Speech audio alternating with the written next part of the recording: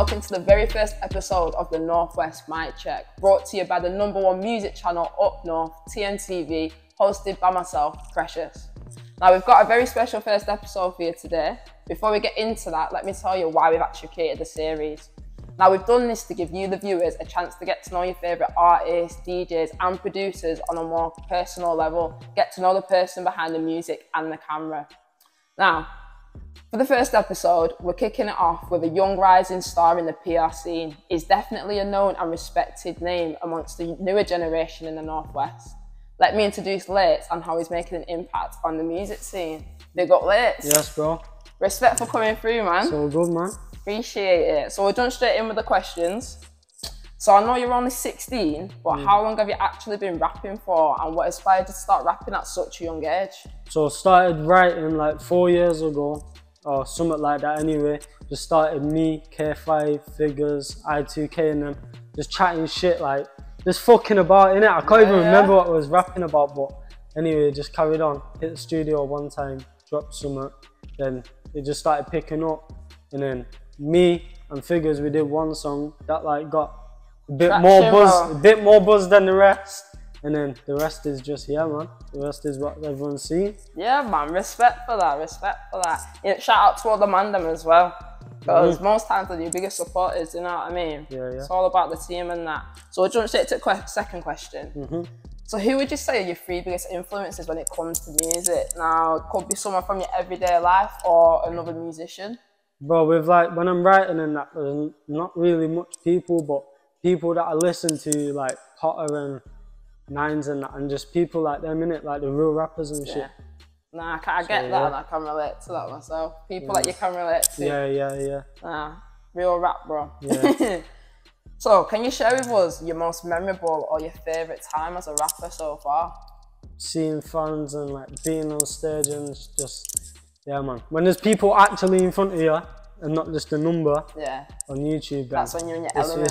It's better, innit? Yeah. You got people coming up to you and shit, like recognising you. And, it's like a tap on the back, bro, innit? Yeah, especially when you see the crowd actually engaging and going mad for it. It shows that you're doing something right. Yeah, trust me. You know what I mean, bro?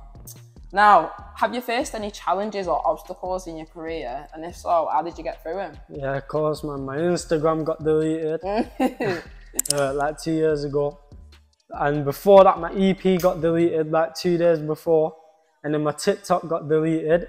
And then another TikTok got deleted. And then all my Snapchats just get banned. So just like trying to promote and that, it's difficult because all my things are just at risk of just being took down in one day, and then just got to start all again, but made it work and just got through it, you know what I'm saying? I respect that, bro. I respect the grind and the hustle, bro. You know what I mean? It shows that you're determined, constantly bringing your shit out, even though you're at the risk of it getting taken down. And it is a bit of a kick in the teeth when that happens, I get that. So respect for picking yourself back up and doing that, bro.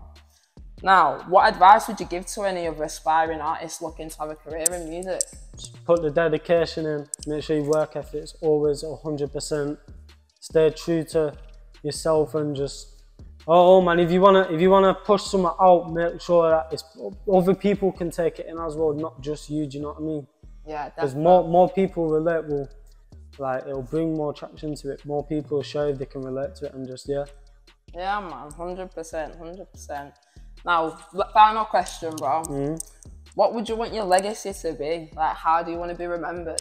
I just want people to take it in, bro. It's literally just starting it. I just want people to take it in. I just want money, bro. You're a pretty straightforward guy, innit? Face value type of guy. I get that, bro. And respect that. So, before we close the episode, have you got anything upcoming that you'd like to tell the viewers about at home? I've got a clothing brand on the way, mine and I2K's clothing brand called More Guap. Find it on my Instagram, his Instagram, and a separate Instagram for the actual brand. More music, obviously.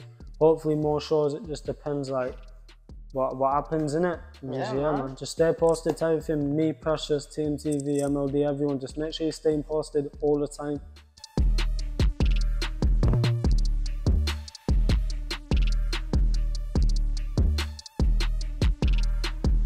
Yes. So we'll close the episode. Before we do that, just want to say big thanks to Laytz for coming through, bro. Couldn't have done it without you. Honestly, I look forward to watching you grow as an artist. Yeah, man. Very inspiring.